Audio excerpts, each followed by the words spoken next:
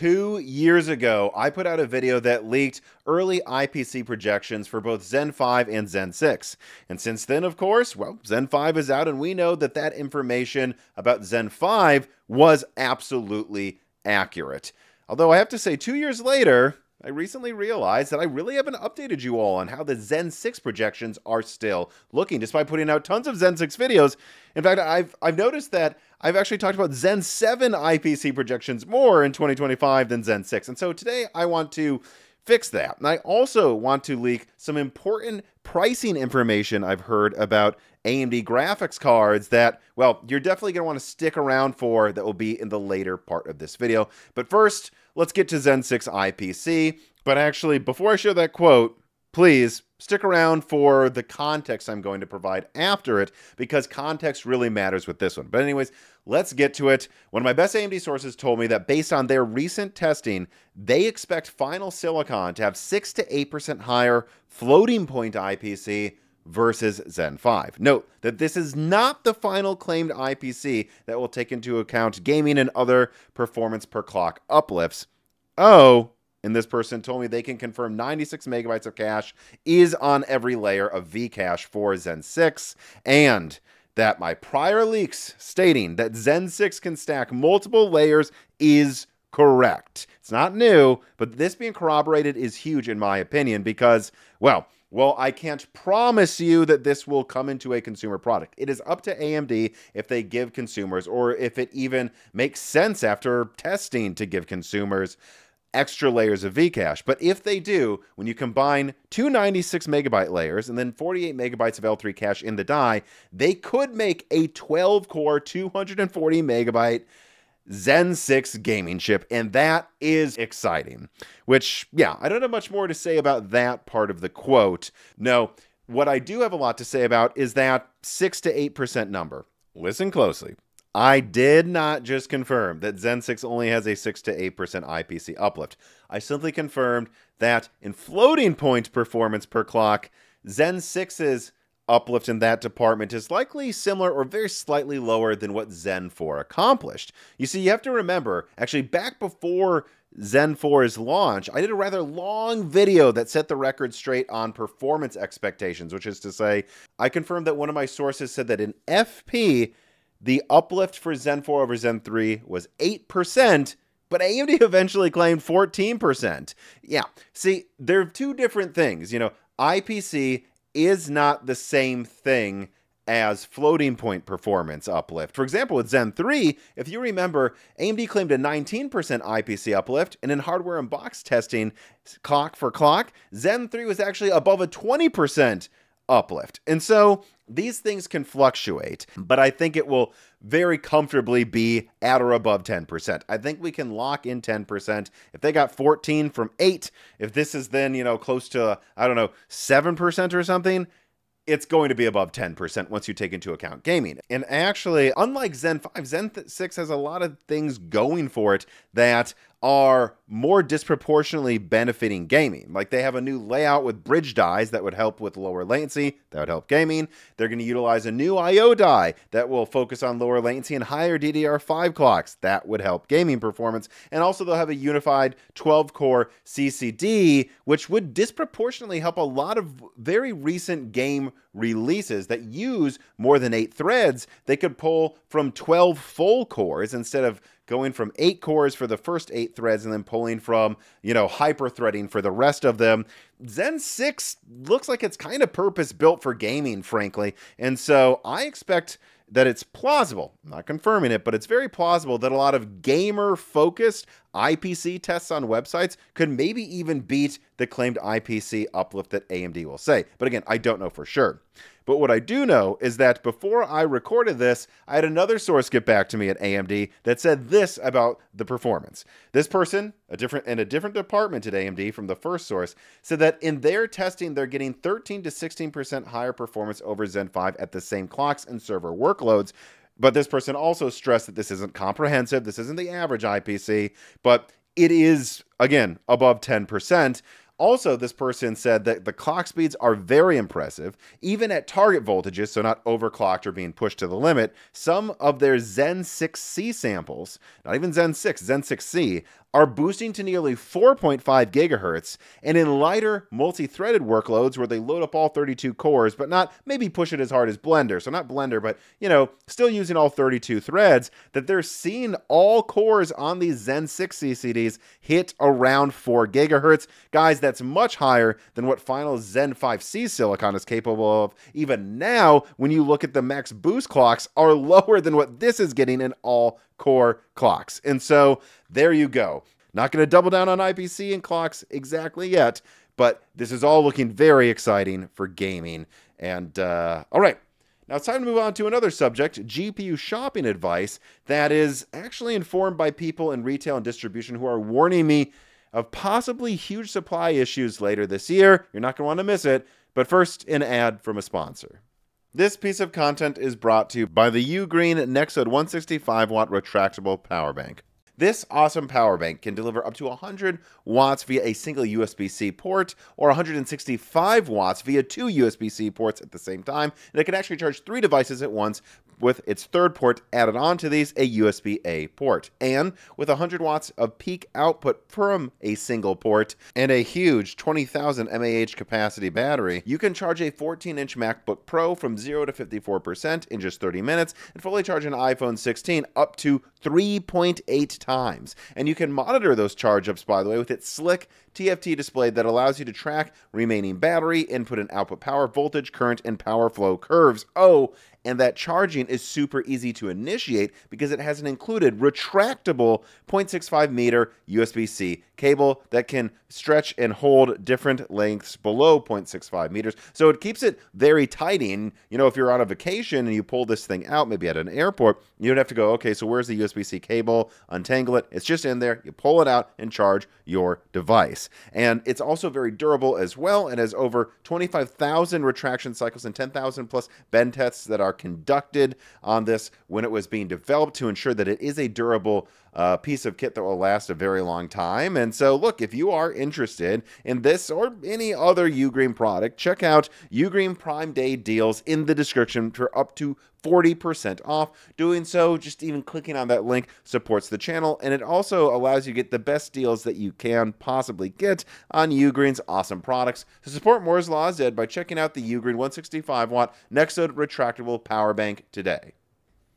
All right, so if you haven't noticed, recently RX 9070 XT pricing and RDNA 4 pricing on the whole is dropping. And not just dropping in the United States, but also, for example, if you check in the United Kingdom, you can see that once you account for currency conversions and VAT differences, that there you can get cards for around only 15% above MSRP. And in fact, if you're willing to buy what I believe is their equivalent of an open box product, you can get a 9070 XT at MSRP. And the short-term reasons for this are not a mystery, right? There's a summer lull going on. Prices tend to go this low. I remember people freaking out about $800 7900 XTXs a year or so ago, and it's because this is the slower part of the season. But here's the thing, though. I reached out because I thought this would be an interesting story. Prices going down, buy your graphics cards now. And all of the retail and distribution sources I talked to basically said the same thing. I'm not going to put any quotes on screen here, but that's because I don't think it's necessary. So let me break it down into 4 bullet points. The first one is that, yes, the 9070 XT is continuing to sell well, but also, point 2, the 5070 Ti is selling okay now that it is largely in stock. It depends on the person I talk to. Some retailers said the 9070 XT is still pretty consistently outselling it. Other people said that it's neck and neck in sales, which remember, even if AMD is neck and neck in sales, that's still a big accomplishment for Radeon because that would mean 50% market share if that continued forever, and they are nowhere near 50% total market share right now. The third thing also is that because sales are a bit lower, although things are still moving, availability is very solid. And here's the thing, though. Everyone told me they expect prices to stay where they are about now or decrease a little more over the next few weeks. But then by the fall, everyone expects prices to shoot back up. And not just for the obvious reasons. Like, for example, an obvious seasonal reason that prices tend to go up a bit after summer is back to school shopping that then rolls into the holiday season where people are willing to spend more to get the perfect gift for a loved one. Yeah, that's going to happen. Those things are one of the 3 reasons the people I talked to this week expect prices to go up in the fall. But there's 2 others. The second reason is there's going to be a lot of forced demand, I am told, for basically all PC components, not as much the GPUs, but all of them in general, for businesses being forced to upgrade to Windows 11. Finally, there's been a lot of warnings out there, people talking to a lot of my distribution sources, at major businesses saying, hey, we are going to have to buy a bunch of stuff. Make sure you have that ready. So that's going to cause a spike in prices to a degree, in addition to, of course, back to school and holiday seasonality. But then there's a third reason here that I think is quite worrisome. And again, this wasn't going to be part of this video, but I heard it from multiple people comprehensively, and I thought, well, you all need to be warned, is that in Q3, the pre-tariff stockpiles are expected to run dry. Seriously, I have multiple retailers warning me that even if we were served some more tacos in the United States later this year, that either way, there will be some supply shocks, especially in the tech world, and especially during the holiday season. And now I want to explain why all of the people I talked to this week are sure that's going to happen to some degree. Even if we do get served a bunch of tacos this fall and, the tariffs are lifted in the United States, like even if it's a total 0 for 0 deal where there's no tariffs between Europe and the US and there's a China deal and it all works out great, boat shipping takes 2 to 4, maybe even sometimes 6 months, depending on how you're doing it and if anything goes wrong. And so that means that even if all tariffs are lifted in the United States, like a month from now, there's a bunch of stuff that should be on boats for the holiday season that either aren't on boats or had to incur extra costs to get to the US. And that will maybe be worse in the US than, for example, in Europe, but that will cause ripple effects that raise some prices, probably in most regions of the world. And again, that's if there is a lifting of tariffs. If there isn't, then yeah, look, expect everything to get 10 to 30% more expensive. Frankly, the Xbox is already proof of what happens when you institute tariffs. Unlike Sony, who took Trump's threats seriously and therefore prepared for tariffs to hit, stockpiling PlayStations in the United States to keep prices stable, for some reason, Microsoft didn't do really anything. And then, because of that, they have recently been forced to jack up prices a lot. And there you go. There's your case study. One company stockpiled and was ready for the tariffs. One company wasn't. The company that wasn't was forced to raise prices by quite a bit. And that is proof of what's going to happen to a lot of tech products this fall, to some degree, no matter what. And that is because cheap shipping boats, like I said, take 2 to 6 months. And so even if we get some tacos late summer, that's going to then be like 6 months before the prices have stabilized, after a Windows 11 upgrade cycle for businesses, after back to school, after a Christmas shopping season. I really do think this holiday season, therefore, prices could go up quite a bit. And this is informed, like I said, by everyone I spoke to in retail and distribution this week. So look, you have been warned. And I will say this, don't buy something if you don't need it. Only get it if you really, really want it. I always recommend that. But if you've been holding out, I've been told by multiple people that I trust for, the supply, pricing, and stock leaks that have been pretty accurate over the past few years, that it's probably going to be at their cheapest point, that is tech products will, probably through July. And then after that, nobody should be surprised if it's a very expensive holiday shopping season. You have been warned.